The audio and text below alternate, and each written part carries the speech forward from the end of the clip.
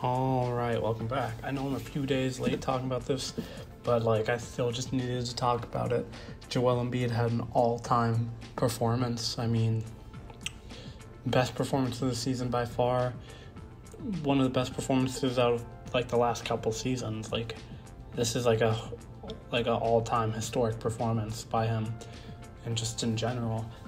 Joel Embiid had 59 points, 11 rebounds, 8 assists, and 7 blocks. I mean, you're flirting with a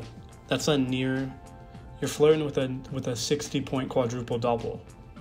And he had 5 of those blocks in the fourth quarter. He dropped 26 points in the fourth quarter alone. He was just so dominant. This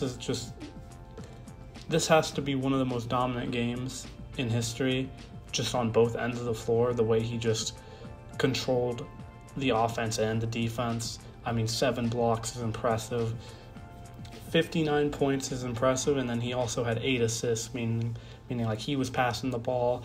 There were some really nice passes I saw, the backdoor cut Tobias had, and he just on a string to him. There was another pass where he got doubled and Shake was left wide open at the rim, and he just quickly got it to him.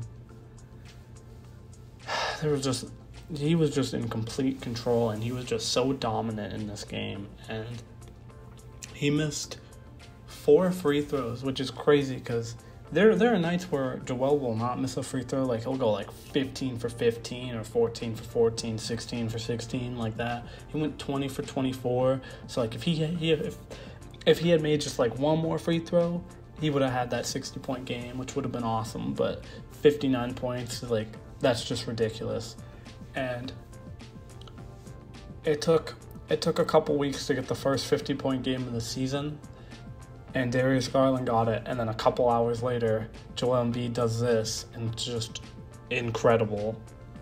Joel Embiid is one of the best players in the league, and I think people, they kind of forget about that. There was a lot of people clowning Embiid and saying oh, he's not good at the start of the season because he had a slow start, but I think he just proved a lot of people wrong, and I'm curious to see how well the Sixers will continue to do with the rest of the time that James Harden is out, because I'm just still in awe of that performance, and it's just ridiculous. That's a 2K stat line, a near 60-point quadruple double. That's crazy. And I'm curious to see what happens next game. But yeah, if you enjoyed the video, be sure to leave a like, subscribe to the channel for more content, and I'll see you in the next one. Peace.